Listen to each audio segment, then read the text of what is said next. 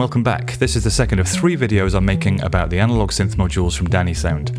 In the previous video I gave a rundown of the 6 synth modules in the range along with some West Coast style patches based around the wave folding and wave shaping features in the Cali, and the Timbre.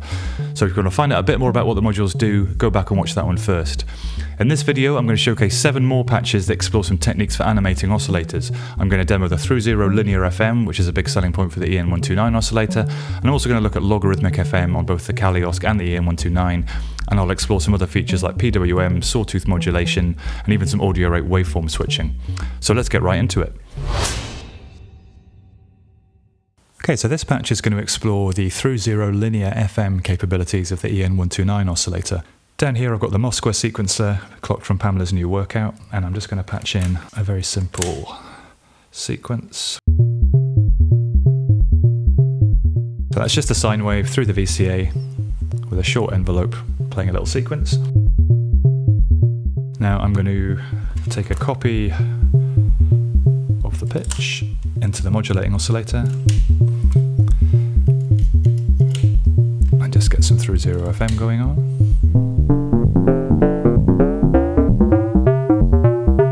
Dial in a nice ratio. That's quite a nice square wavy kind of sound, but it's also quite static.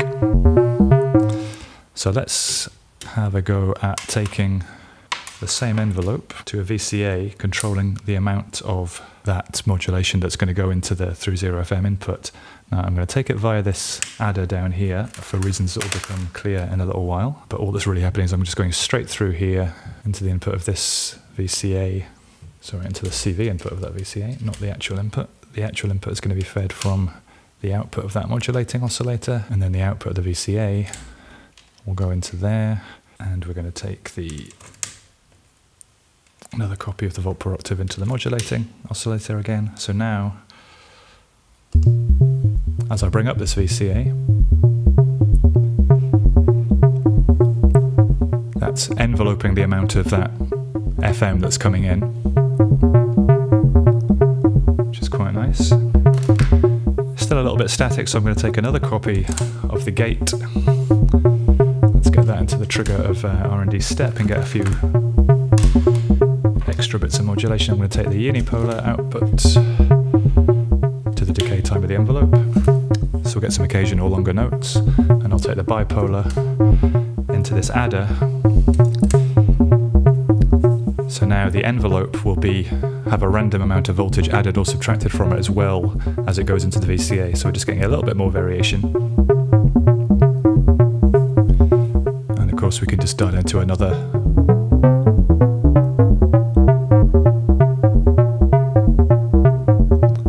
pick a kind of modulating frequency that works. So that's sounding pretty nice as a sound. We've got some nice slightly randomized FM amount going into the EN129. However, that sequence is a little bit boring, so I've set up a few things here on Pamela's new workout just to control the Mosquare. So this first output, I've got an occasional extra volt. So every other bar it's going to increase the range. And I've got a similar thing with the randomization. It'll introduce some randomness occasionally at the start of each second phrase, and then I've got another one which will transpose it every 2 bars.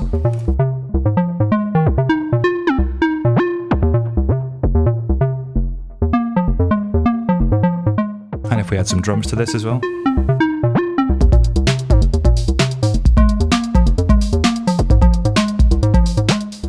Just dial around with this frequency modulator again.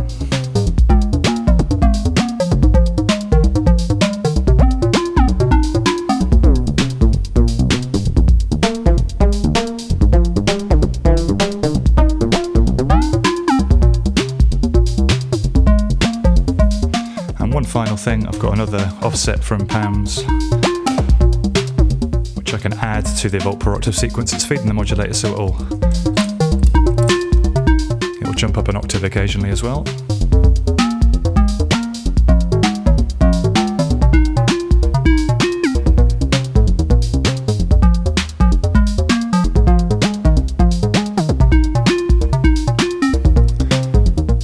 a nice dynamic evolving sequence.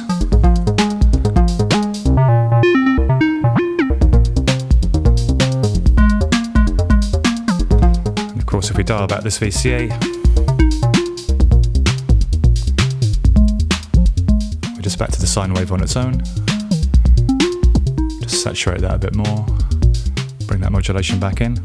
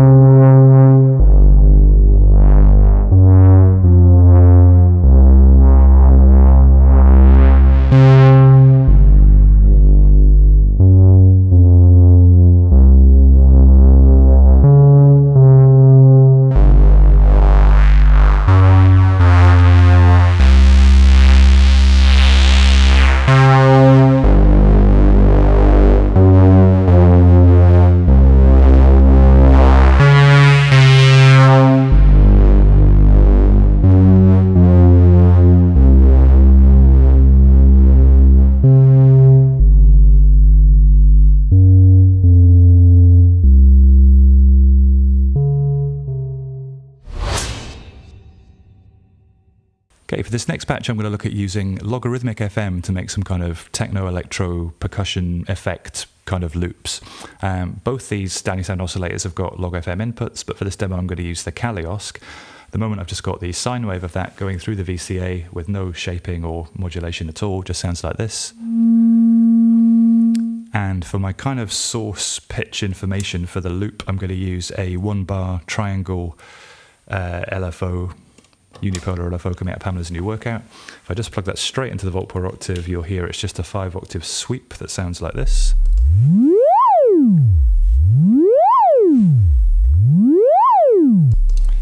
Which is kind of pretty wide range and not that useful, so I'm going to run it through the Timbre wave folder, which will bend that shape around a little bit in an interesting way. If I take that also through the Quadrat for some offset and attenuation, it means I can control the range of it a little bit and make it a bit more useful. And the settings I found that work quite well is the symmetry at 12 o'clock, the blend halfway too, so we're getting some of the original triangle coming through, and a bit of offset and a bit of attenuation from the Quadrat. Sounds like this. So it's the same idea, just a sweeping thing over 1 bar, but now as I bring up the wave folding,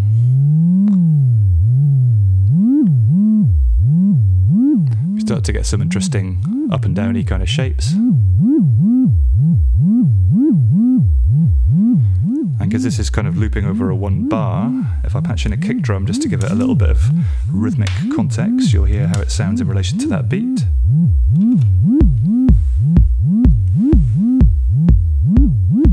So by adjusting this timbre we can get a different kind of pattern. We obviously need a bit of rhythm if we're going to make this into a rhythmic kind of loop. So I've got another output of Pamela's new workout which I'm going to use for a gate pattern, and that's going to go into the gate input of the envelope. That'll sound like this. So this is just a sine wave.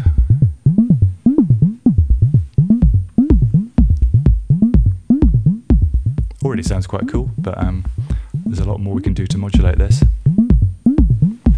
So if I take a copy of the same pitch into the second oscillator, I'm just going to take the sine wave out of the EN129 into the log FM input here. I'm just going to leave the frequency a little bit above that one for the moment. If I start to bring up the log FM,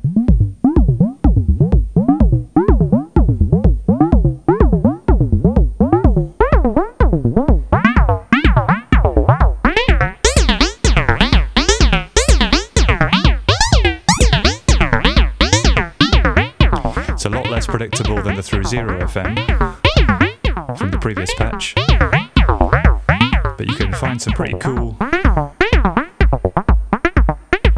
by playing with that envelope and this frequency relationship and the amount of log FM here.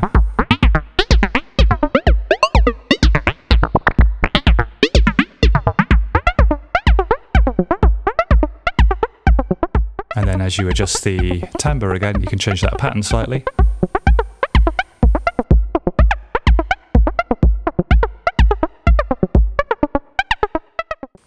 Just add a bit more variety. I'm going to duplicate that gate signal and I'm going to take a copy of it into R&D step. And you've probably seen me do this before by now, but I'm going to take a unipolar output from there into the decay time of the envelope, which will basically lengthen some notes, kind of acting as little random accents. Let's see how that sounds. And I said there was a reason why I'd chosen the Cali Osc over the EN129. The other reason is I've got another slower gate pattern coming out of PAMS, which I'm going to feed into the wave shape CV here. So you can see when that modulation light comes on, it's basically morphing this into a square wave, which is being FM'd by this oscillator.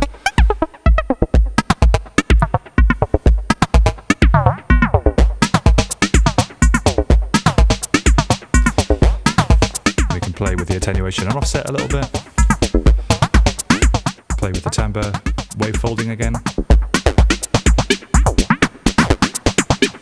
Play with the envelope settings a little bit.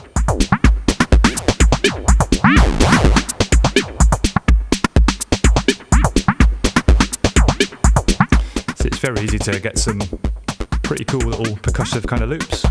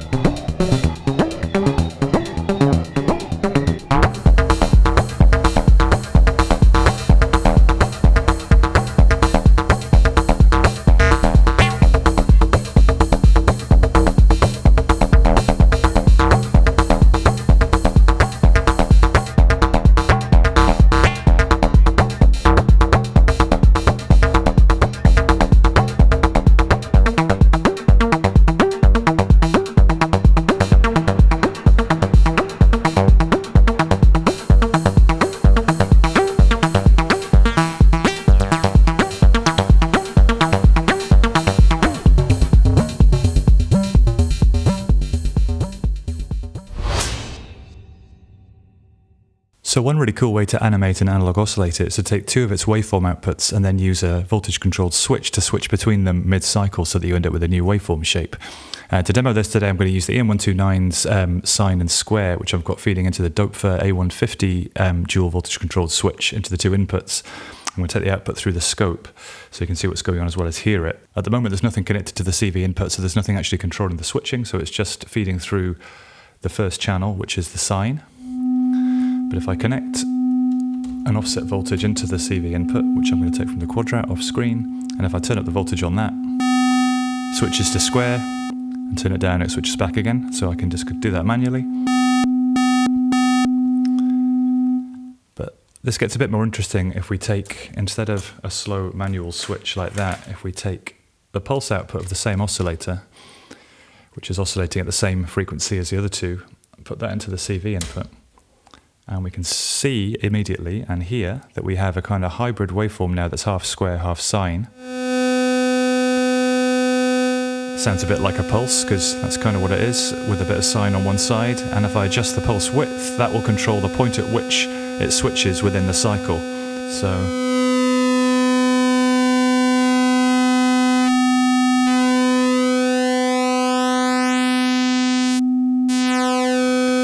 we get this kind of enhanced PWM,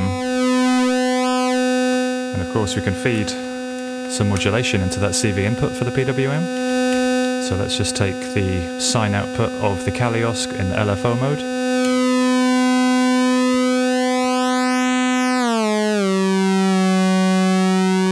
And you have this nice kind of animated shape that's morphing between a near sine and a near square. And if I increase that modulation rate,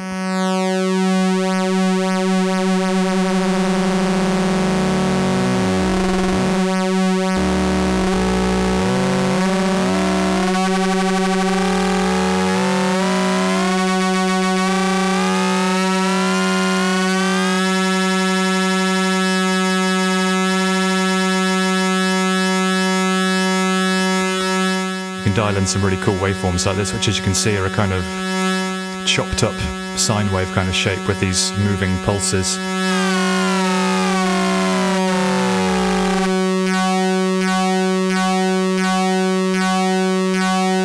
Of course, the beauty of this is there's all sorts of other combinations you can try. You don't have to switch with the same oscillator, you could switch with the Cali osc instead. So let's just try that.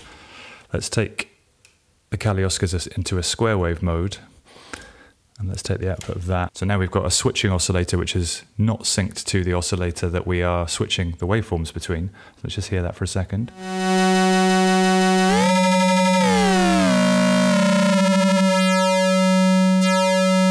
Get some pretty cool shapes dancing around like this.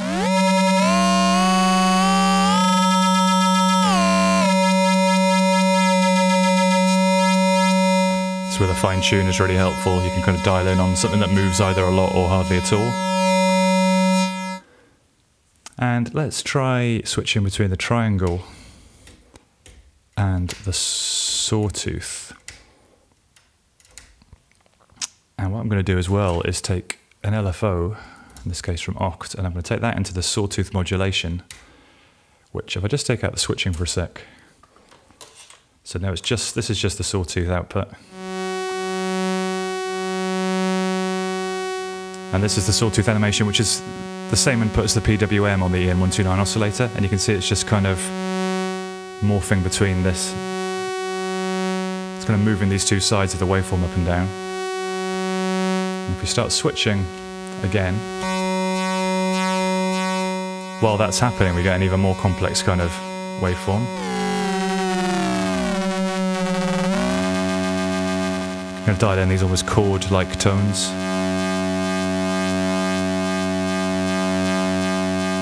So here I've just patched up a simple voice with the same kind of setup to take a sequence from the key step 37. I've got the volt per octave being fed from the pitch. I've got a gate trigger in the envelope, which is feeding the filter and the VCA. I've got the same modulation setup as before, running through Monsoon for a tiny bit of granular delay and reverb. And here's how the sequence sounds with the waveform looking like this.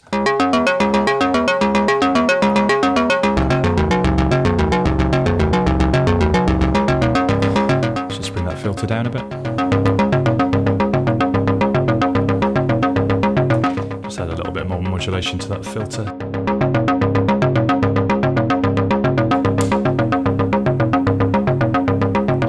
Just a bit of LFO to the filter cutoff, just a smidge to animate it slightly.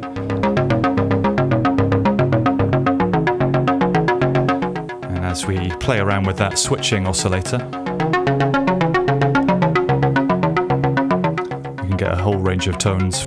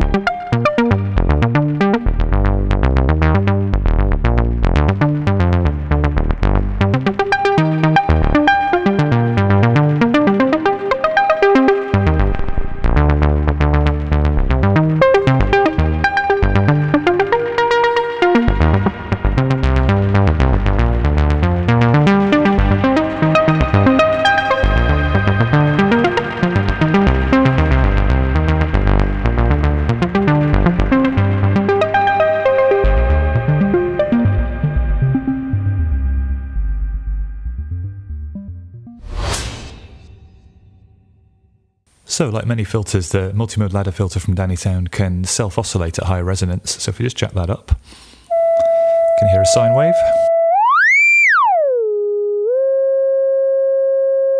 And we can get some interesting tones if we frequency modulate that with another oscillator. So let's take the sine wave from the EN129. So I'm going to take it into one of these two CV inputs.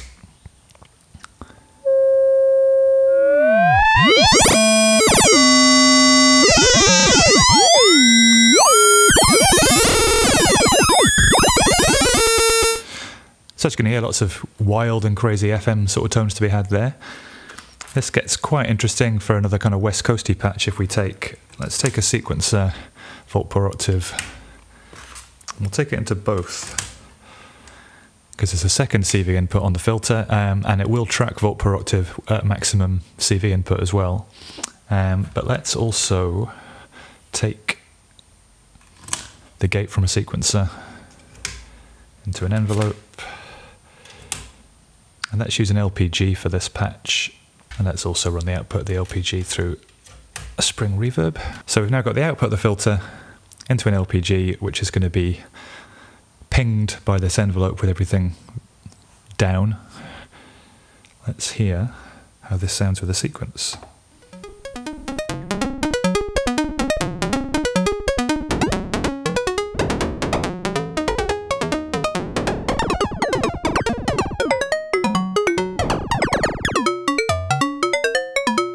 So there are loads of sweet spots between these three controls, between the frequency of this modulating oscillator, the amount of FM from that, and the volt per octave signal from the sequencer. And what's interesting is if you take that volt per octave down from maximum, so one's tracking the pitch exactly and one isn't, you get these really nice atonal kind of sequences. Let's add a bit of spring to that.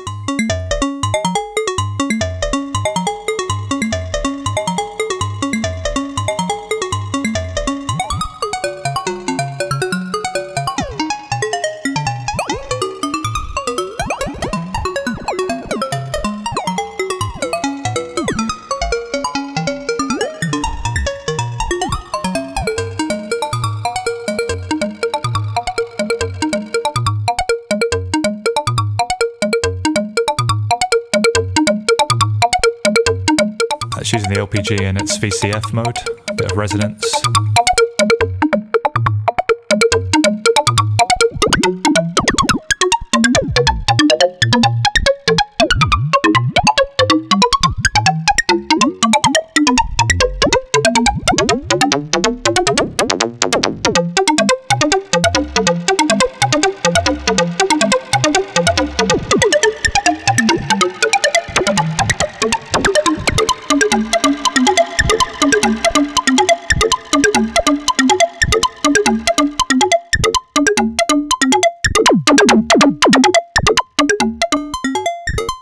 So as you can hear, there's loads of amazing tones to be had just from tweaking those three controls, that modulating oscillator frequency, the amount of CV from that, and the amount of pitch tracking CV too. You can get a whole world of really amazing percussive kind of sequences once you pair that with an LPG and some spring.